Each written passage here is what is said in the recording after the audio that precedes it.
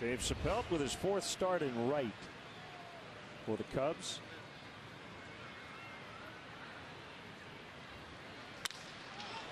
And that will get down and left, and the Cubs grab the lead as Castillo scores. Vitter stops at third. It's a double for Dave Sappelt. All this happening with 2 outs. A roller to second. Paredes gets the out at second, and no relay throw by Green. That's great. That gets through, and the Cubs have the lead again. 2-1 pitch. Driven to deep left center for Dave Sappelt. Off the wall. 2 are in, and he has a double. 4-1.